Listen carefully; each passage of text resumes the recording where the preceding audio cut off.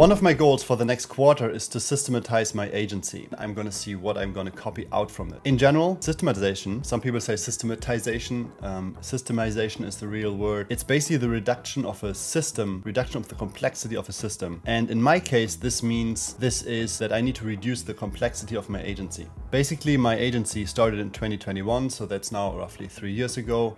And if you want to have a look at it, this is pairing. This is our current website. And so one of the ideas we have is take this website here and we move it into a wiki format where all the processes are documented. Because the reason is that recently certain leads came in and I need to have a better way to service these leads, because right now I've been mostly doing the whole process myself. And now it's more about delegating and making sure that everything gets serviced in the same way with consistent quality. And the basic idea here is that everything that we do twice gets documented, so that process kind of gets evened out over time, and a process that we only run once, we don't need to document it right now. The main things I think we should tackle in my company are these 5 points, just because I know by heart that these things we're always doing over and over again. So HR processes, project management and development, those are things we're always doing over and over again. And then the points culture and customer success, that's something that's a bit new to us, which we need to define with a bit more thinking up front. But I wanted to include them here because they're also the easiest to make. Let's quickly talk about how to make a playbook. So I was looking into Google search, how to make a playbook. A playbook is basically an SOP, a standard operating procedure. It's just a fancy word of a playbook is something that people can use and copy and use right away. When you look for a Google search, let's do this real quick. So if you look for agency playbook, you basically have consultants who are selling people how to systematize their agency, books, and then mostly sales pages from companies who just want to teach young people to build their next agency. And that's not what we want. We actually want to have real examples, because I want to focus on things that have been proven to be right, and not something that we should do or any kind of sales page. I don't want to buy a program and then follow that, because we are already running our agency. I'm not setting something up from zero. I want to take my agency and make it better. So that's what we want to focus on, and basically we want to copy what works. So one of the things I wanted to touch base on is, while doing a lot of research on this topic, for me it was very difficult to find good stuff, because most of these playbooks are actually hidden. This comes from the fact that companies document this internally, and it's not necessarily beneficial for them to do this in the open. A couple of companies are doing that though, and those are the ones we found, and we're putting them here in this YouTube video. And another thing I noticed by talking to a lot of friends is that a lot of playbooks are never getting written because a lot of companies don't have standard operating procedures. And that's basically what happens in my company right now. And this is also why I'm making this video, to hold myself accountable in the future, to look back and see that this actually has been done. Okay, so what we want to do, we want to find open source playbooks. I guess if you're a bit familiar with open source software, you probably have seen Gitlab. So that's one of the things we're going to start with. But something like that would be great to find across all areas. So let's have a look. I researched a couple, which I'm going to show here in this video. And yeah, so we put this whole thing on tilcarlos.com/company playbook. If you want to download the resources, you can go there and get them. Let's talk first about the HR processes. So what we want to do basically is, employee onboarding happens always multiple times per quarter, per month. So that's something we want to build a system around. And then something like contract signing, which also is part of the onboarding, or happens before. It's also very important to get this into a system. And then recruitment, it is something that we have been polishing over and over again and making it better every year. That's something we need a process for.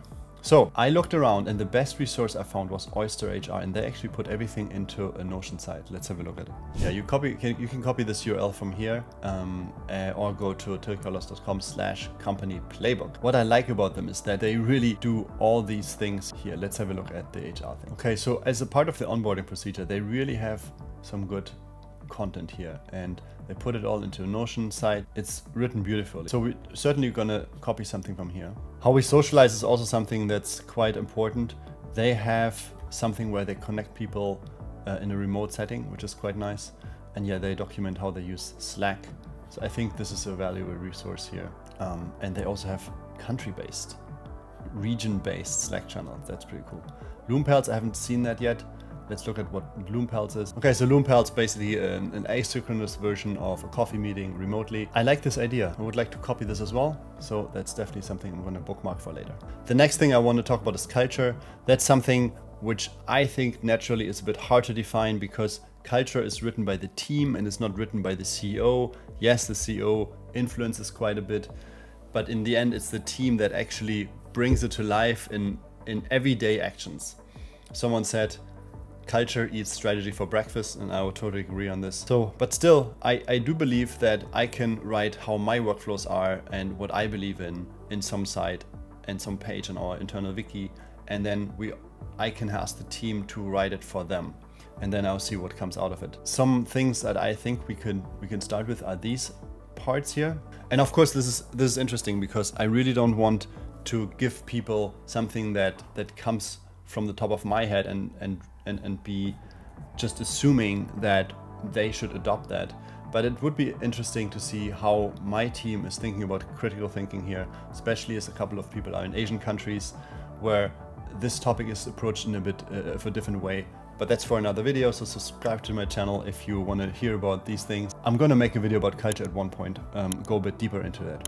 So for now, I want to put these ideas in here, and there is actually a really good podcast about this, which is from Noah Kagan, who just built his company to 80 million in yearly revenue. And he has a couple of things. This is the link here. The 80 million teammate playbook.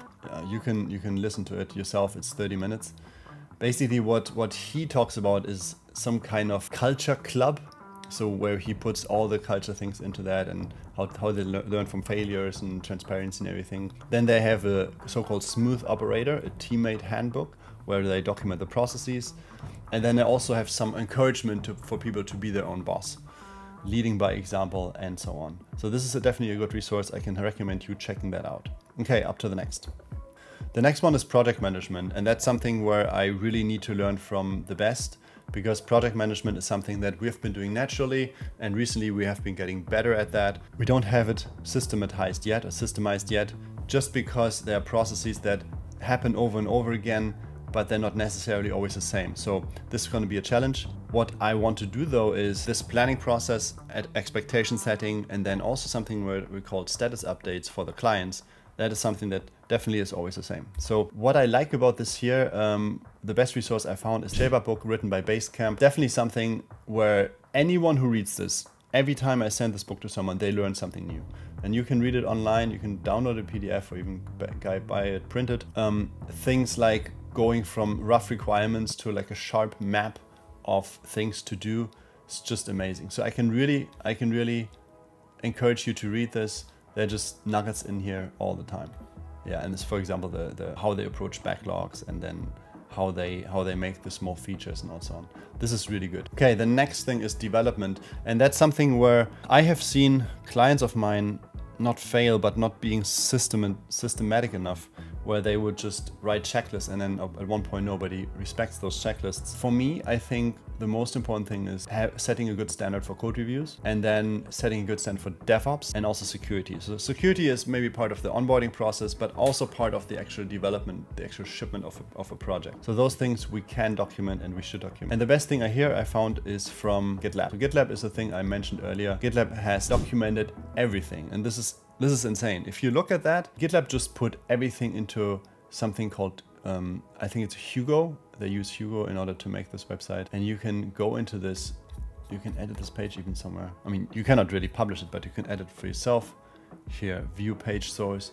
They really put everything in it. And it's amazing because all the employees are doing this. So 2 weeks ago, this person here, this employee, just updated something on the page. What I really like about this is that they have a constant process of the whole team improving their sites. So that's something which I think any company can learn from that.